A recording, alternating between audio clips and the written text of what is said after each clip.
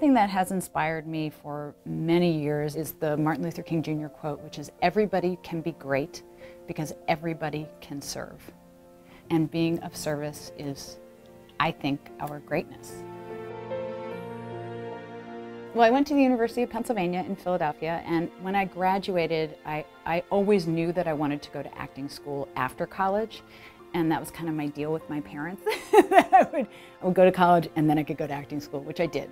When I first moved to Los Angeles, it was the early 90s, struggling like most of my friends were at that time. I also felt really strongly that I wanted to get involved in something in my community because I felt really disconnected. There were two guys who had a similar desire and a great idea for a project, and the three of us did it, and it was called Voices. We called it Voices in Harmony, and we designed and worked with at-risk teens on a mentoring theater program.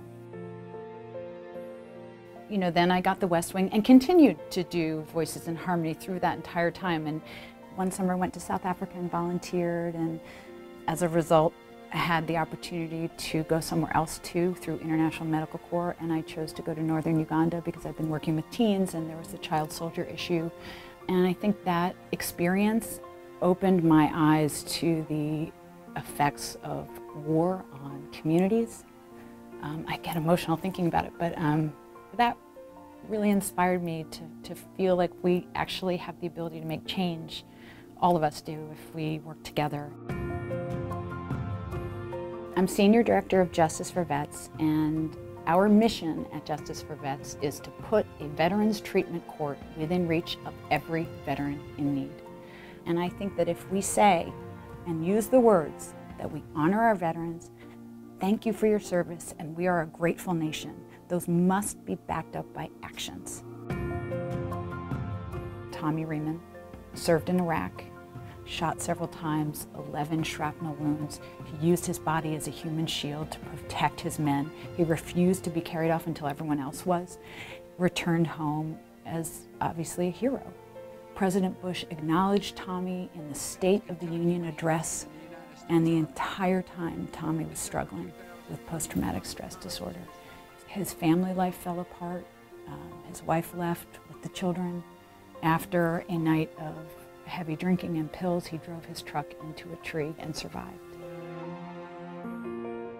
And during this time, a Veterans Treatment Court opened in North Carolina, the first one in Harnett County, which was several hours from where Tommy lived.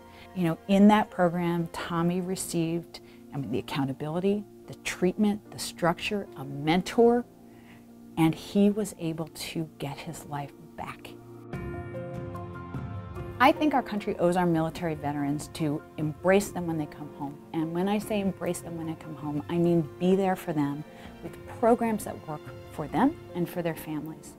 When the opportunity to play a deeper, meaningful role came along, when I got involved in Justice for Vets and the National Association of Drug Court Professionals, which is the parent organization of Justice for Vets, I jumped at that chance. And I think it's very rare in your life when an opportunity presents itself where you really can participate in something that is having a profound, deep, and meaningful impact on people's lives.